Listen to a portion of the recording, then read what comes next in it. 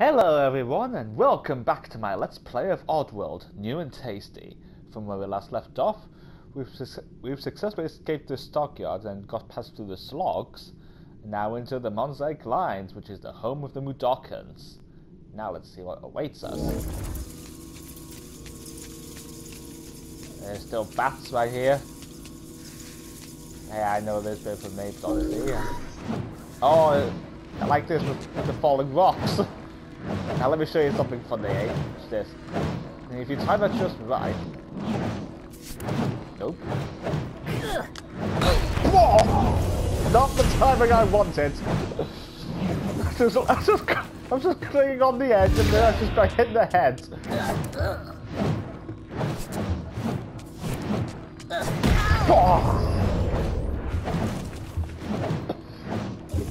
Let's try again.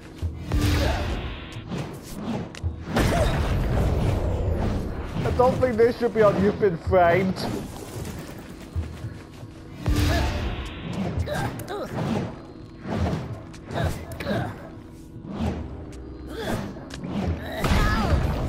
Look at that! I'm just going! Trying to get further. The rock just got me.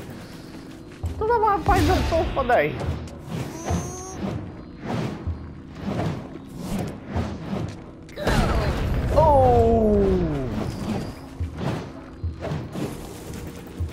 Anyway, let's just continue on, shall we? Still just waited. Well, the good thing is you have infinite lives, like in the original Caves Odyssey and Heart of Darkness.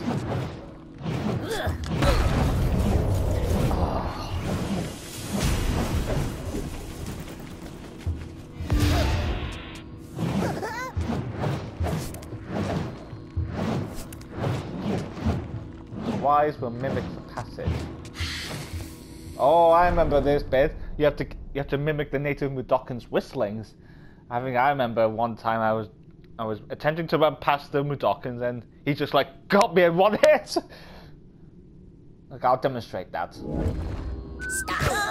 Stay right there. Let me demonstrate that again. Stop.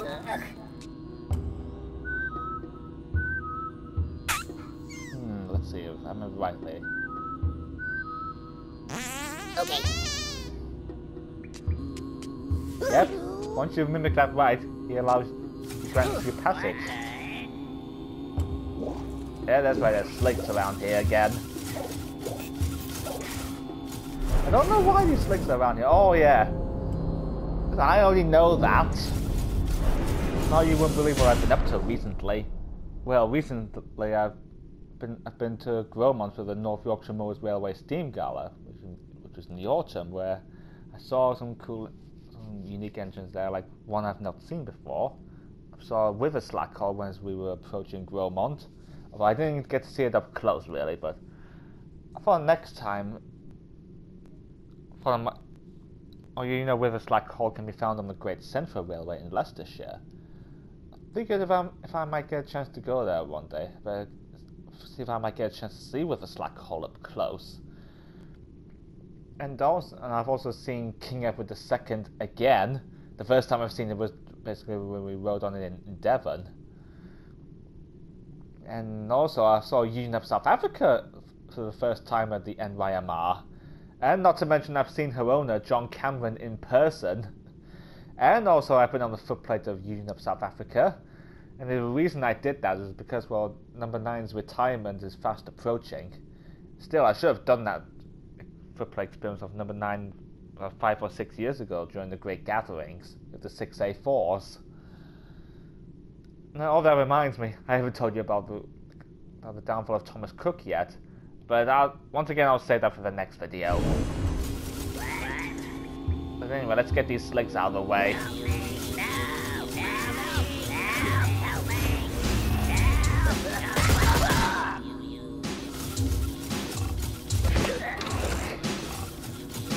Try that again.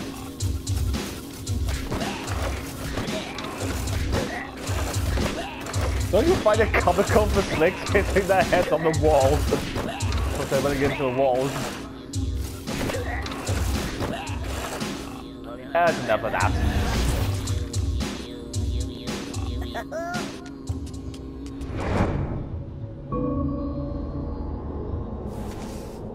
Oh, I already know that since I've played the original Apes Odyssey millions of times.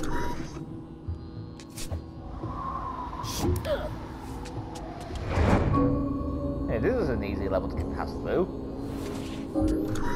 There's nobody around to catch you.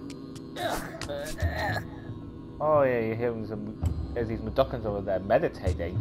If I know in the original Apes, they were like doing the same chanting as like what Abe does when he's chanting.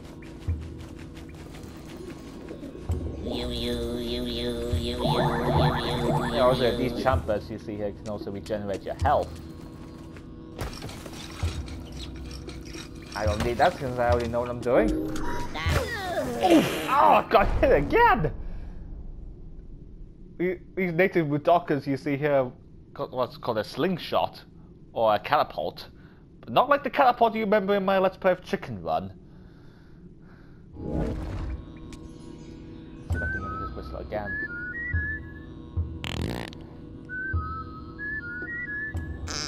Okay. Yep, he's doing the same thing, meditating. Let's see here.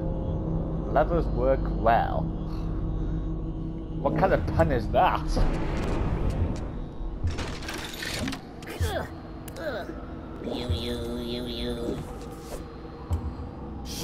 Oh, him again.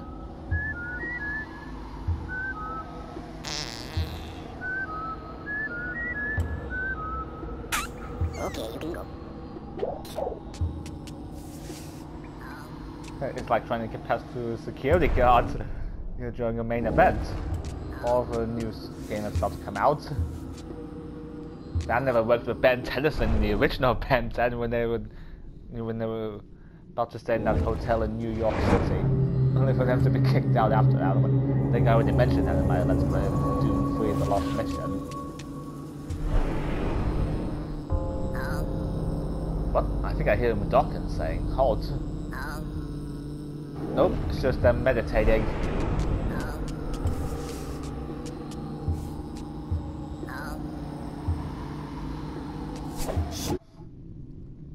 Natives were aware with a factory-born face, but ages... Oh, I can't read it. Oh, I already know this. Yeah, these holders take you from one place to another. Even to the teleporters you may remember in the Doom games. This is find bell song. Then chant near bells. Oof.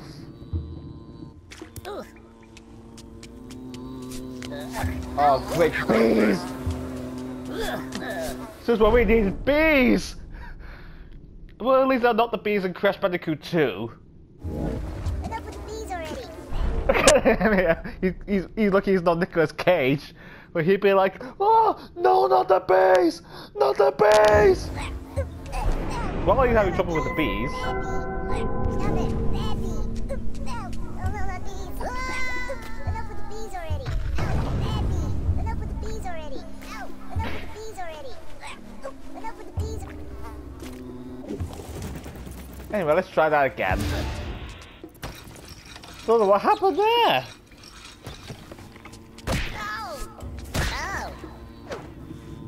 Let's try this again.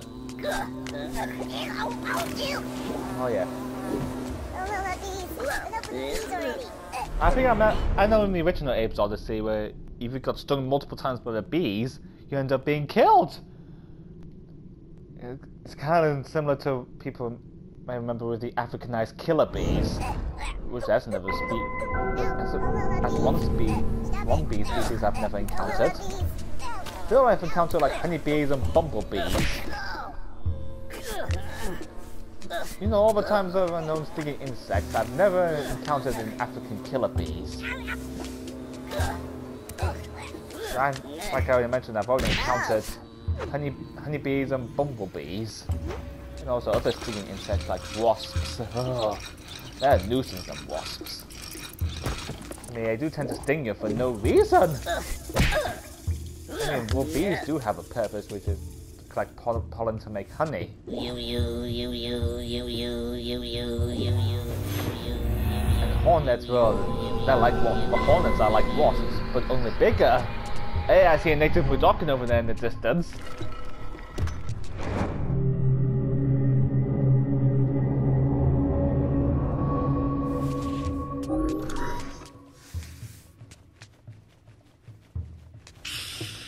Oh. Yeah.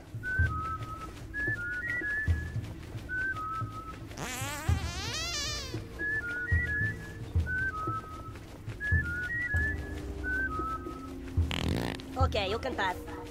There's a lot of whistle math going on here, don't you think?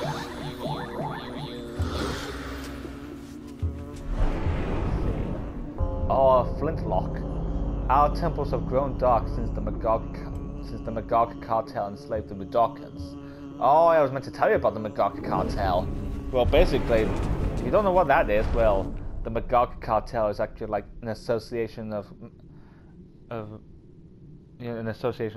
industrial factories around Oddworld, where it owns all of them, like for example Rupture Farms and Soulstorm Brewery, and they also own like Slick Barracks and Boneworks and Magog Motors, you know, from Munch's Odyssey, and then they also own Fico Depot, which is now known as Comet Depot in the upcoming Oddworld Soulstorm. Now, I wonder what Soulstorm will look like when it comes out. Probably be like this, new and tasty, but I've seen some gameplay footage of new and tasty. Like for example, there's only the gameplay footage of when you're in the Comet Depot. Where I remember there's one bit of gameplay I know where Abe and his followers are trying to avoid the trains. And there's one bit where Abe was timing his jumping wrong, and his followers ended up getting crushed by the Comet Depot trains. They're actually based off the Fico trains from Abe's Exodus. So you may remember. Well, Soulstorm fit what Lorne Lanning wanted Abe's Exodus to be. Because, well, Abe's Exodus was actually done in 9 months.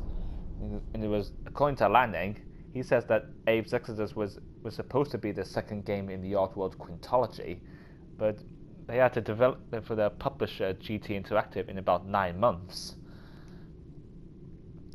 And it was like half a heart, but twice the game. Are you wondering what this does, eh? Well, if you remember Abe's Odyssey, you'll know what this is. Yep, it puts the flames back on.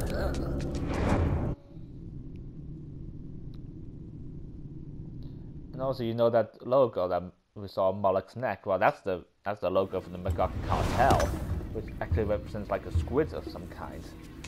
And also, if I remember rightly, I watched a video from YouTube called "The Secrets of the Magog Cartel," where if you go into YouTube and type that in, you'll see that a guy, Penny, I think he's called, where he says that during the ending of Oddworld Stranger's Wrath, the villain Sector was revealed to be like a parasitic squid creature known as Noctigi,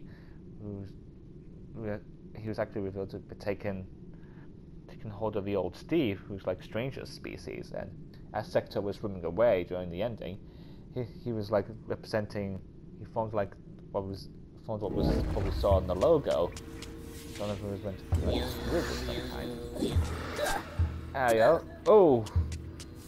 There's the other bit that's going to come into play later.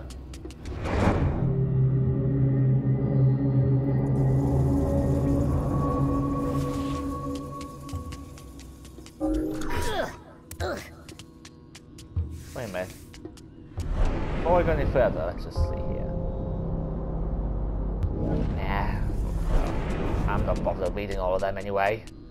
There's two passageways we can take here, like you know from Abe's Odyssey. So Paramonia and Scrabania. I remember when I first got Abe's Odyssey, I always tend to do Scrabania first. Oh, there's a sentry orb right here, and some mines. Not to mention the slicks over there, but unfortunately we can't pass them yet. We'll just let the slicks sleep on the jobs. Anyway, which way should we take first? Paramonia or Scrabania? think we'll do Paramonia first, don't you? We'll save Scribania for last.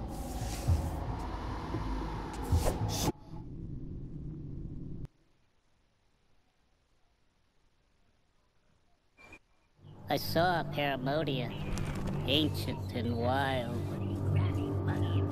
where paramites lived before I was a child. Back up, Loretto. You don't want to get shot. Hey, you don't want to get shot. Just back up. There you go. It's a trap! But we rounded them up, ignored their cries.